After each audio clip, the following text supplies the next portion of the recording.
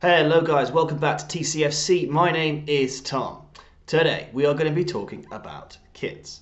Now it should be pretty easy to make a football kit, I think. First of all, you just choose a colour, which generally has already been decided. Second of all, you just need to put some gambling sponsors on the shirt just to make sure everyone knows you've sold your soul to the devil. And after that, you just got to pick a design. Now I assume normally that design has been chosen by the kit suppliers such as Nike or Adidas, so all you have to do is pick the one that doesn't look stupid. Now, some of the time, we've actually had some pretty good kits that I've liked a lot. Other times, they've been pretty damn poor. So today, I've decided to rank the last 10 kits we've had from worst to best. Let's do this. TCFC.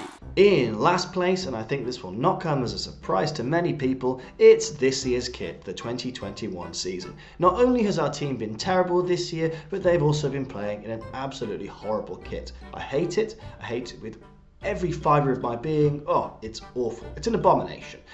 So let's start with the collar, the thing I hate most about it. Now, I'm generally not a huge collar fan, but I have seen ones that look good. Our kits in the late 90s, early 2000s, we had a white collar on that, and I thought they looked pretty good. But this, no, awful. So if you look closely at the collar, like you can just see that it doesn't fit very well. It always looks scruffy. It's never tight and neat. It looks like it needs ironing constantly. So I just think it looks very tacky. If the buttons are done up, it looks stupid. If the buttons are not done up, it looks even stupider. So that's one thing I hate about the kit. And let's get on to the badge. So for years and years, we've had the badge sewn onto the kit, but this time it's not sewn on, it's just like sort of stuck on with, I don't know, with glue or something. I don't know how it works. But either way, it looks rubbish, and it really adds into the fact that our kit not just doesn't look good stylishly, but also it just looks cheap and tacky. Those two things are big enough for me to put it down in last place. Up next is the 18-19 season, which was a season that we played some pretty decent football in, but our home kit was not very good. It's a very similar design to the two previous seasons we had, apart from they decided to add these two white bits at the top of the shirt. Now, I didn't like that, and I thought it just made us look like a sort of wannabe sailor or something. They're trying to look like Popeye, I'm not sure. Either way, it didn't look good. It's very overcomplicated. It's something I really hate in football shirts when they just put, I know what we'll do, we'll put a piece of random white on the top of the shirt. That'll make it look good. It doesn't. Anyway, so for the reasons that it wasn't very comfortable when you put it on, probably due to the excessive bits at the top, and the fact that it didn't look very good, it definitely belongs down the bottom of this list. 8th place, it is the 12-13 season kit, and I kind of like this kit, but there's just something about it that doesn't look quite right. The away kit for this, both 3rd and 2nd, I thought looked quite stylish, and when I look at this one, I do think it looks kind of stylish, but there's just something about it that doesn't quite make sense to me. And I had a look at it, had a look long and hard, and my conclusion, my analysis, is that it's the black collar. I don't think that the black and the blue really work. We are a team that's often had a white collar, as I previously mentioned, and I think that actually looked pretty good. But, you know, if it wasn't for that, I think that would look decent. If the collar was blue or the collar was white, then I think it would have worked. But for this season, for some reason, we were definitely going for a kind of edgier design. We had our electric pink away kit, which looked absolutely amazing, and I will do a video for the away kits, I assure you. But yeah, it didn't work for me, which is why it's so low down on my list. And as we move into 7th place, we're looking at the 13-14 season kit. Now, this is in stark contrast to the season before, where we'd gone with the cool, edgy kit that you could have worn to a nightclub, and then we decided to go with completely bog standard. And that's how that's how our team was that year. We were a very basic team, quite limited in our abilities, and I think it's really reflected in this kit. I do like this kit, but it's just very unimaginative. I like how they've gone back to the penguin shirt style. It really harks back to the blues of old, but I'm just looking at the picture right now. It just is quite boring, to be honest. There's nothing that's very interesting about it. I quite like the sponsor Nicolites, which, I don't know, it was a time when blues were a bit of a laughing stock, and it's a bit of a laughing stock of a sponsor, to be honest. So again, I like the kit, don't hate it, not bad, not terrible, but it's just uninteresting, so that's why it's placed fairly low on the list. Alright, 6th place, and it is the 16-17 kit, and I'm happy to say that from this point forward I actually really like all of these kits. So this one, it was a very simple kit. It was just plain old blue with a nice gambling sponsor on the front. There's a little bit of white, a little bit of black. It was a very simple kit, which would imply it was a simple time for blues. It was not simple. This was the famous Rowett-Zola Redknapp season, and the fairly standard kit is not reflected in how the football was that season. I don't have too much to say about this kit apart from the fact that it was a very simple kit. I like it. Its only criticism from me is it's pretty boring. There's not much going on in it.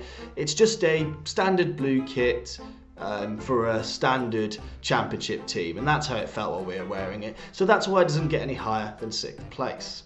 Alright, on to 5th place. Now this kit is actually very similar to its predecessor on the list, which was also its predecessor chronologically. It's the younger brother of the 16-17 kit. It's a 17-18 shirt. Very similar shirt for a very similar season. Now of course the previous season we had 3 managers. We would also go on to have 3 managers this season. And that was of course Redknapp, Cotterill and Monk. Very similar seasons with very similar kits. The difference with this kit is that whereas the previous kit, it was just blue, not trying to do anything else, just keep the fans happy, keep it blue, there won't be any complaints with that. This one decided to put a little bit of white on the collar and a sort of little white line on the shoulders. And it's just that sort of thing that adds a little bit of, you know, je ne sais quoi to a kit. And I think it made us look quite good on the pitch. It's just a shame that our performances were largely absolutely abysmal that season. However, at least we looked good while we were doing it. Okay, we're on to the Champions League spots for this list, and it is the 14-15 season kit, which of course was Rowett's first season and Lee Clark's last season. Now I like this kit because it's got quite a sort of stylish colour to it. It's a little bit darker than the usual royal blue. I'd say it's probably an electric blue, if that's a real thing. It's also got quite a nice collar to it. As I've said before, I'm not a huge fan of collars in general, but I think this one pulls it off quite nicely. It's the same colour as the shirt, so I think it looks really good. It's a nice all blue attire. You've got the Zappego on the front, which is sort of a, you know, it's a kind of fun word. People are like, oh, what's Zappego? And you'll tell them, I don't know. I have no idea what Zappego is. Some kind of payment system at the ground that doesn't work. In addition to that, it was a comfy shirt to wear. I quite liked it. It's another one where I actually think the away kit was better than the home kit. But, you know, I like that one. I thought our team looked good when they were playing in it. And that's why it's finishing up quite high on the list. Okay, so we're on to 3rd place. And we've got the Houghton season kit, which is the 11-12 season, if I'm not mistaken.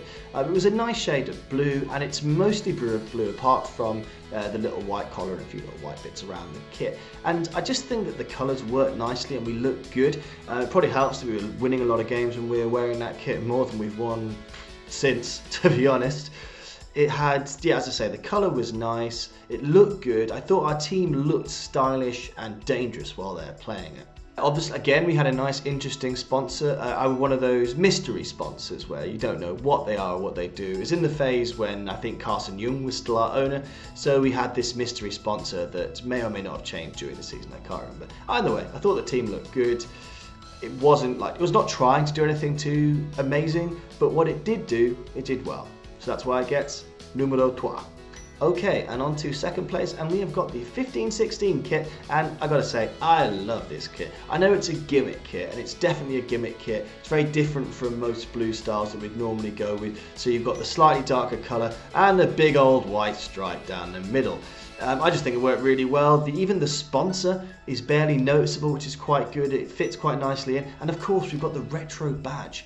So I prefer the blues badge. I think the traditional blues badge is one of the best badges around. You know, no one else has a badge like that. But in this instance, we had the cool, different badge. I really liked it. And to be honest, and we played well for a lot of that season. When I think of this kit, I think of John Terrell scoring goals. I think of Clayton Donaldson scoring goals. I think of Viv Solomon scoring goals.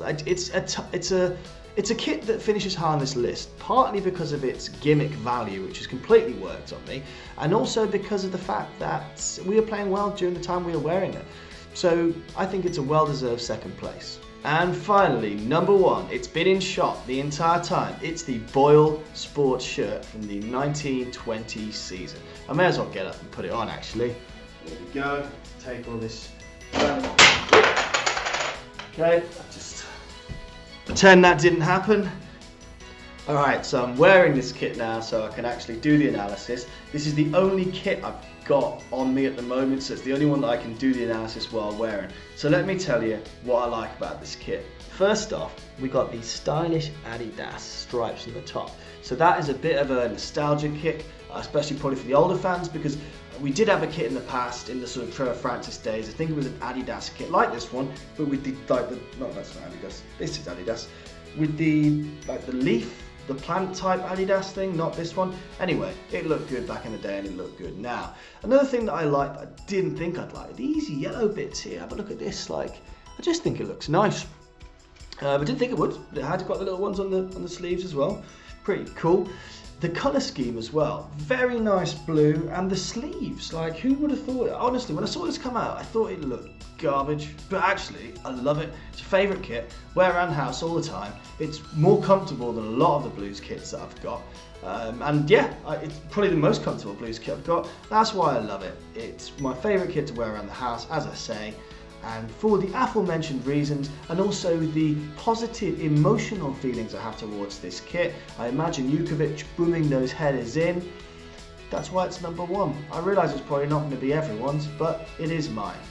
Okay guys, that's the end of the video. Thank you so much for watching. Let me know what you think in the comments. Do you think that my choice of kits is absolutely atrocious, or do you think that I've actually got amazing taste? Let me know, and let me know if you'd like to see other kit videos, because I'm thinking about doing one for our away kits and our third kits, and also kits from bygone eras such as the noughties and the 10 kits before that. Don't forget to like the video if you like it, and subscribe to TCFC, because it makes me feel all warm and fuzzy inside to know that you enjoy my videos. Anyway, that is the end. Thank you so much for watching. Have a great day and keep right on to the end of the road. Goodbye.